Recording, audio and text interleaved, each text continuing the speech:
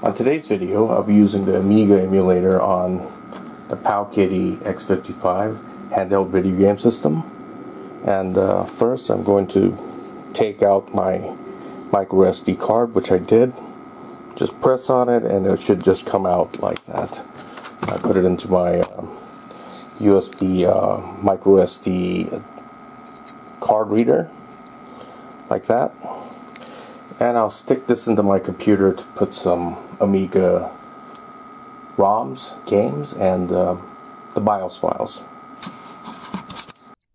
Okay, so now I'm back on my computer. I'm going to stick in my MicroSD USB card reader.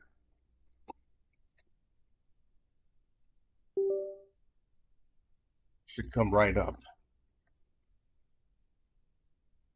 There it is. So you'll need to get the BIOS files. These BIOS files are called Kickstart files, Kickstart ROM files, firmware files. You could get it here, Batocera 33. This has all the BIOS files, including the Commodore Amiga. Just download it and open it up. And I have mine here. Go to BIOS. Go to BIOS file on the USB as well. The ones that you want are called Kickstart files. So everything here, just dump it right into the BIOS folder. I already have them in there, as you can see. Those are the only firmware files or BIOS files that you'll need from Batocera 33. And as for the games or discs, you can find them at Myabandonware.com. You could go here. I'll leave all the URLs in the video description below. Go to Amiga and you can find all the games that some of them you'll have to pay for, but most of them are free, as you can see. Get whatever you want. Okay, that's where you get all the stuff. Now I'm going to put some games into the Amiga folder, which is right here, Amiga. As you can see, I already put some of them in here. Put another one in there. And another. And that's it. And let's also put D47 in there. As for multi-disc games, you have to create a .m3u file. I'll show you how to do that right now. So this game, Nuclear War, has 2 discs. So open up Notepad. Just type in Notepad. Like so.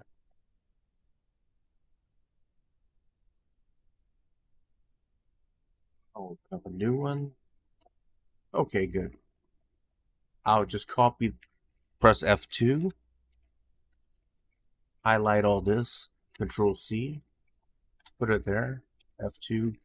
Highlight all. Control C. I'm going to copy it into this directory. Control C. Save as. Control C. Control V. I'll save it as nukewar.m3u. This is the file that I'll be using. And there's another multi-disc game. It's called It Came from the Desert.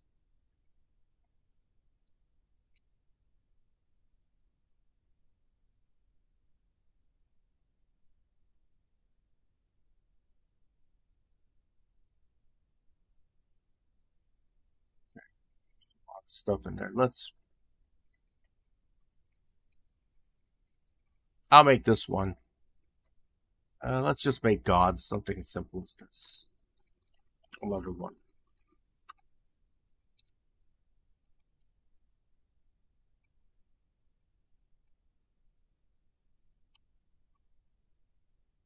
Control C again. Save as. Control V. call it gods.m3u. So I created some m3u files. That's good. That's all I need. So these are the only games I really want to play. And there's single disc games you can also play. And I'll see you on the Powkiddy X55 next. So just eject this and put it back into the Powkiddy X55. Okay, now I'm back on my Powkiddy X55, so I'm gonna take this out and put it back into my X55. So just put it right here in the secondary slot.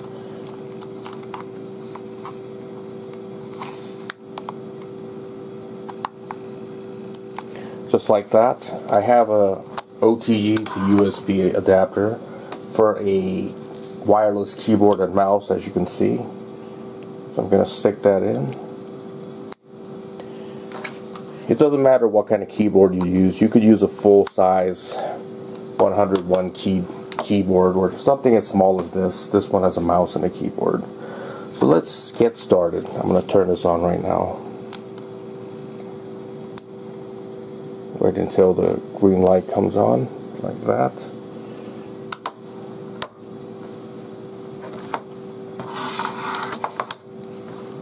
Keyboard right there.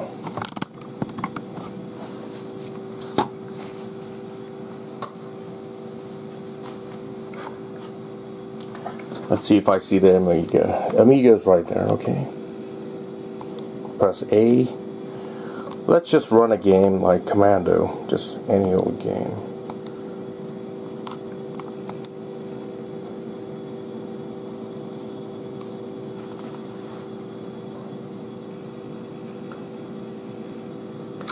It should work just right out of the box, but let me show you how to change some of the settings. You can press Select and X to get into this menu. You can go to, I'll go to Disk Controls next for the multi-platform stuff. I'll go to Core.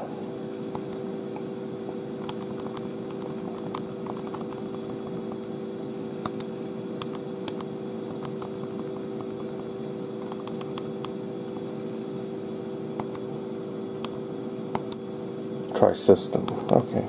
You could set different machines, different Amiga models. Right now I have the Amiga 500 selected, which is this one. But I could select whatever I want. I'll select this. We'll try that.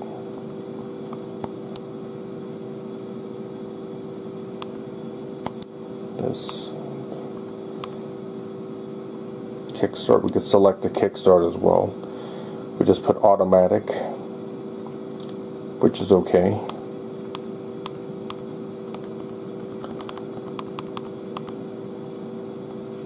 That's for that. Let's go to media. Floppy disk speed, I like to set it at turbo, so the games load pretty quickly. Let me go back, resume. Telling me to click on the left mouse button to continue.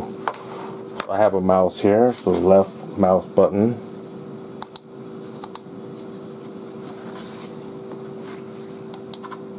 Which I pressed, and now it's starting up. You could hear that floppy disk noise, right?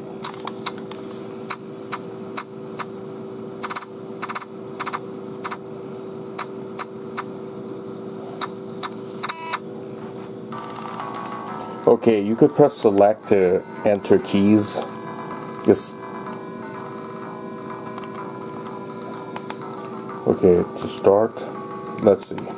If you want to select joystick, I think you can. It's right here. M, J, and M.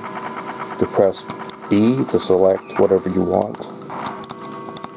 Right now I can't use it because I selected the mouse. So I'm going to select that again. JM. Now I could use it, see? I'm playing it, as you can see.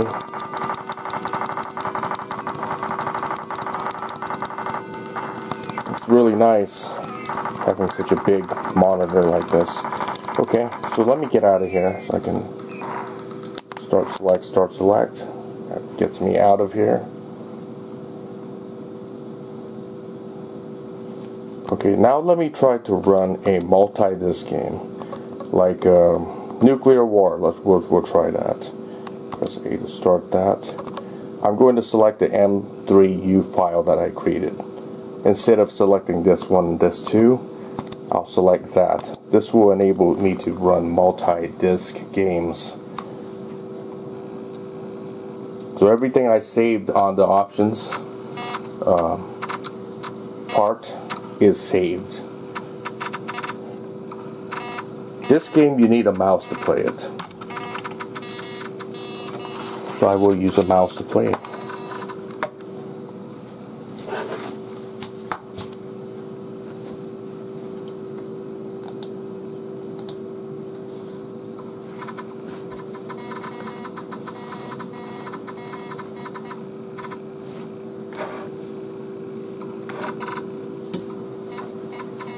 If it asks me for a disc, I'll show you how to change the disc.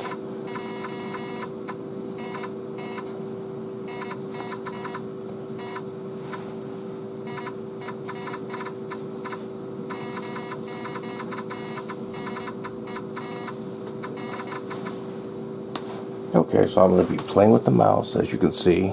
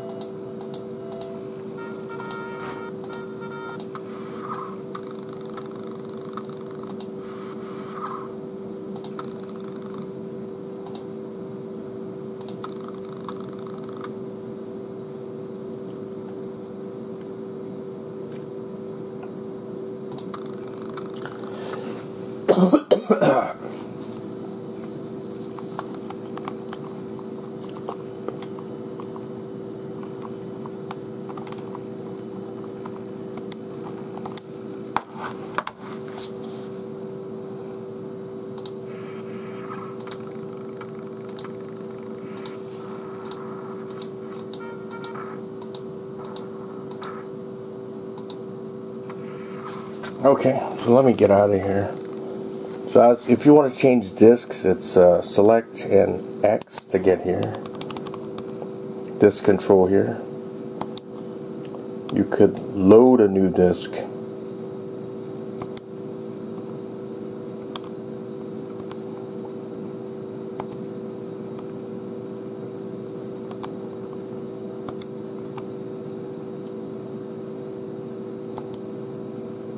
You could select disc 2 like that if you want. That's how you switch discs. Let me play another multi-disc game.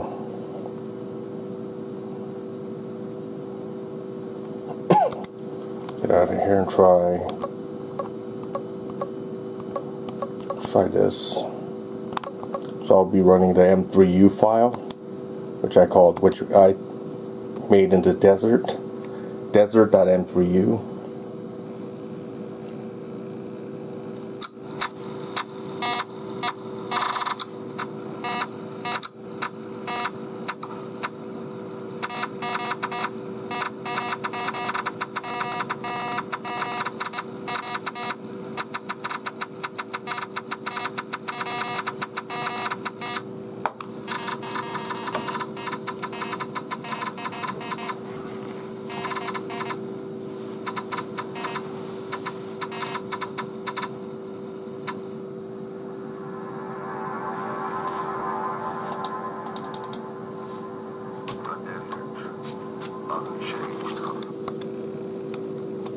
could use the... You want to start a new game? Yes, I do. It says insert D save or something. So I'll go back to select X, go back to disk control,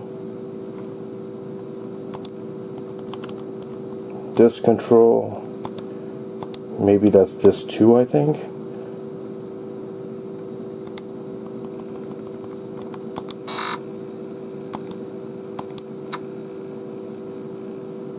Left mouse click.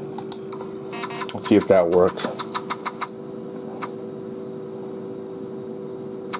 It appears to be working. So I changed it to disk 2. It didn't say disk 2, but it must have been the right one. Okay, at least it's working.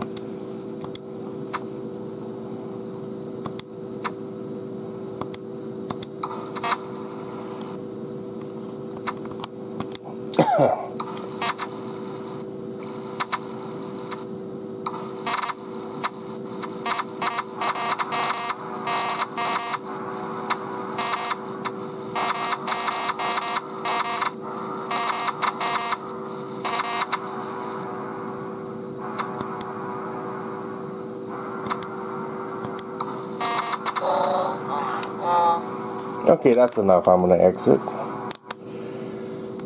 We'll try one more game. Play.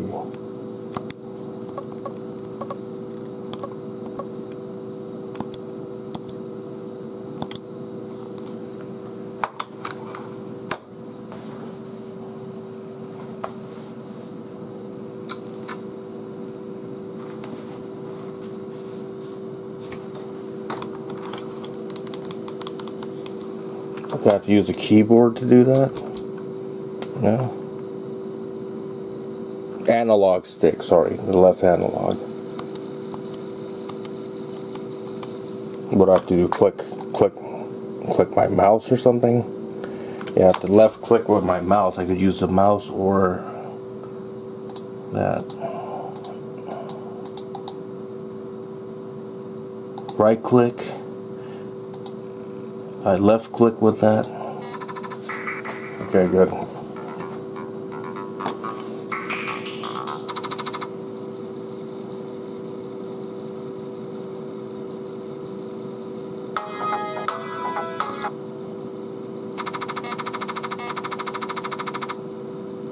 It's asking for F1 or F2. Press select. I'm going to go here and go to F1 there and press B. And I should be able to start. If you don't want to use a keyboard, you could do that. If you want to use a keyboard, it has to be on scroll lock. But this keyboard does not have scroll lock, unfortunately. Okay, that's it. So you'll be able to use it. That's pretty much it for this tutorial video. If you have any questions or thoughts, you could leave it in the comment section below. And thank you for watching.